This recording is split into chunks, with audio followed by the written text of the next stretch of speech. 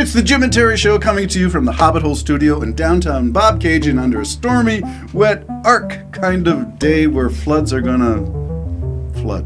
Oh, truth of the matter is, Kim kicked us out of her house, and now we're out in the back shed. No, we're just having a little bit of mic trouble, so the audio may be a little bit different today.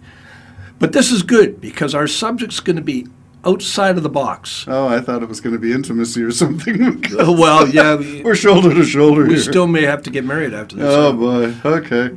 So, Out of the Box is going to be the title, and what are we talking about then? Well, I was thinking driving here, I feel really bad for the young people trying to get homes and trying to get things together. I was thinking about the military not meeting its NATO commitment, which in this day and age, I think it really needs to try to do that. And then where do you get the money? So I thought of a couple of things that I wanted to be outside of the box, but what I would want people in government to start thinking a little differently, not the same old way. In other words, for the military, maybe there could be a lottery. Maybe there could be lotteries, voluntary taxes for various things like military and other health care, that all goes to those specific areas. And then the citizens can pick whatever lottery they want to buy into and get that money back. Would you lower existing taxes and then replace them with a voluntary lottery? No, I'll tell you what I would do with taxes if it was me. I believe in the 10% mark. I would tax nothing but sales. Even Elon Musk gets 10%? Everybody. Yep. What you buy, what you purchase. So if you don't want to pay tax, buy yourself a little Volkswagen. Don't get the Rolls Royce. If you want to pay tax, then it's 10% on the Rolls Royce. And this is just sales tax? Just sales. So what about the businesses? Do they get taxed? They have to pay tax on anything they buy to manufacture, or anything they're buying to operate their business. So water and waste, they're also taxed on that, the same as... Only what you purchase. I would eliminate a lot of taxes in my dream world, where I wouldn't tax, for instance, income. There was a time in this country there was no income tax. Before World War I. Yeah, and because I believe in those areas, sometimes giving the money into the pockets of the people may make them want to purchase more, which would mean tax would increase again, if you want to buy an SUV... You revenue from taxes. From revenue... Not the tax rate, revenue. The revenue from the 10%. Okay. Whether it be a rich person buying a $3 million home, or as opposed to someone buying a $500,000 home. And then the other thing I was thinking of concerning housing, and this is really radical, and I'm no politician, but it was just an idea, and this was what the idea was. A national bank, a Canadian bank. This bank is designed specifically at the lowest rate possible could be for the purchases of houses or human needs, and that's all they could do. All the bank could do, and it would operate on 1.5% interest rate, and so that people could have the money freed up so they could afford a home and get a head start on something. That would be a non-profit bank that the government would own, but it has to be restricted so it doesn't affect the profit banks. And I know that would affect the profit banks, but we need drastic change in this country of ours if people are going to be able to buy homes and cars and things that they need for survival. Top 5 corporations for profits in Canada have traditionally been banks and oil and gas.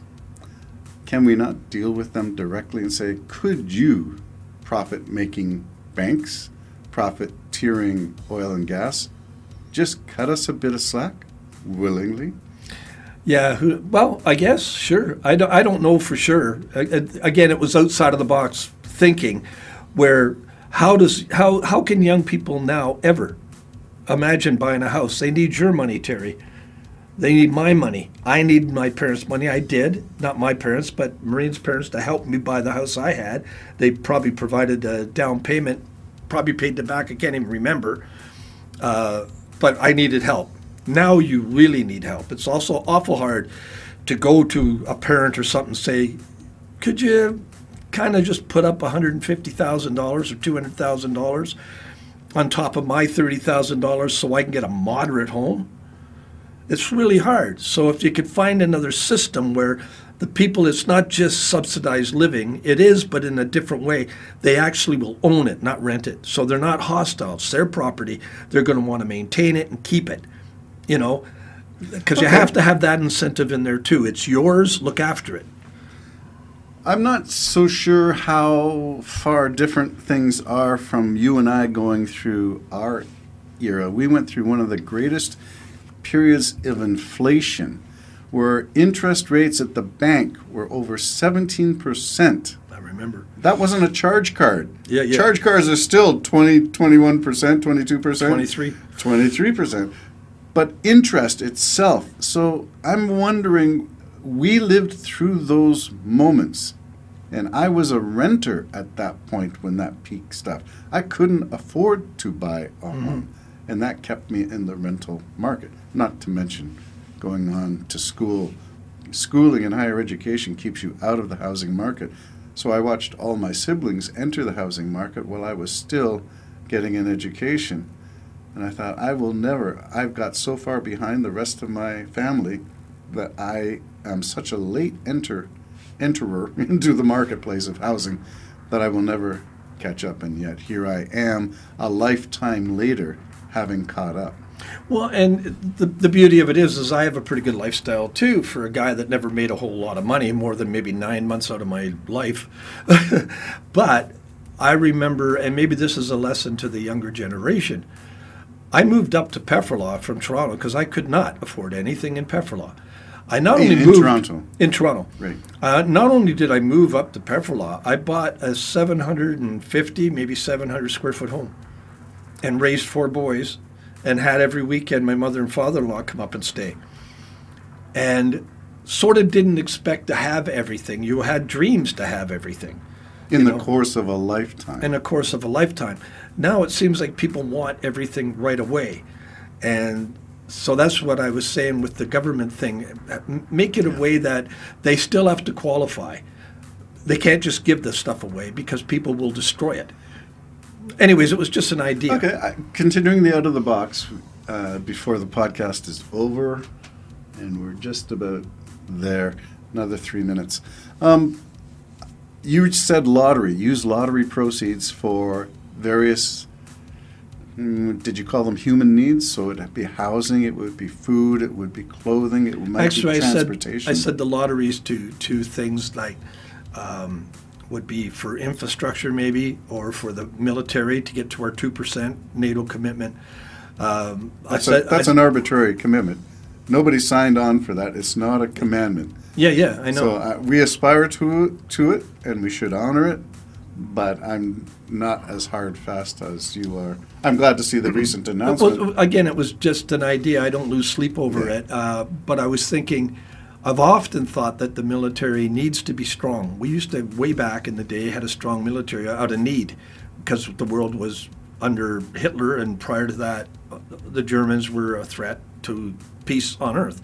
Now we got Russia, which is a threat, and China, which is a threat to democracy, to freedom. We can cover Russia and Ukraine war in the Middle East at another one. You're saying finance the military through a voluntary lottery. In other words, if you don't agree, for instance, you don't agree with it, you wouldn't buy a lottery ticket. Or I'd go every other week or something. Or something like that. Okay. Or you just want to find And then the government's sources. job is, of course, making an incentive for you to buy a lottery ticket, so maybe show military, hey, isn't it great? You get a special pin on November 11th or something. Well, I was also thinking that. I said with it, and this is all within a 10-minute thought period, just driving or something.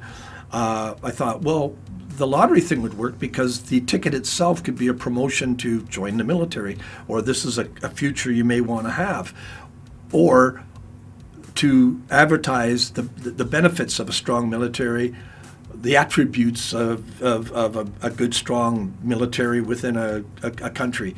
So it would be double whammy as far as promoting itself. Every time someone bought, they're actually paying for the advertisement by buying the ticket itself. Leave it on the table, kids see it, maybe I'll join the military, that kind of thing.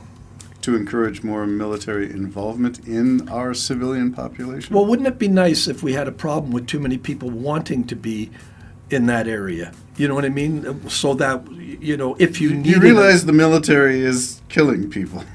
No, I know, but it's also protecting people. Don't forget, Canada's military a lot was the peace movement, and we still have the blue helmets. We're experts at that. That's our UN peacekeeping contribution. Yeah, so to be able to do that safely, don't forget Why shouldn't that count as the 2% NATO allotment? It doesn't. Oh, I didn't know that. Okay, well, maybe it should. And again, that was just one. I thought of it in other infrastructure because we don't have enough money for everything, but we do if people just want to voluntarily give it. So tax at a base rate, you say 10%, Yeah. and then addition to that, but everybody has to tax. There's no tax sheltering. There's no Cayman Island bank accounts offshore. Everybody has to Everybody. pay it, And if you're discovered on a banker's list on hiding stuff. not on income, on sales, on purchases, 10% on purchases. So if you're a manufacturer, you're paying 10% on what you're purchasing in order to manufacture, the person buying it. And again, I say this because if you're doing better than me, you may want an Impala and you pay 10% on the $60,000 or whatever it is. I still stick to a low-end Toyota and I pay 10% on a $35,000 car. And so you want more stuff, you'll pay more taxes. I want less stuff, I pay less taxes.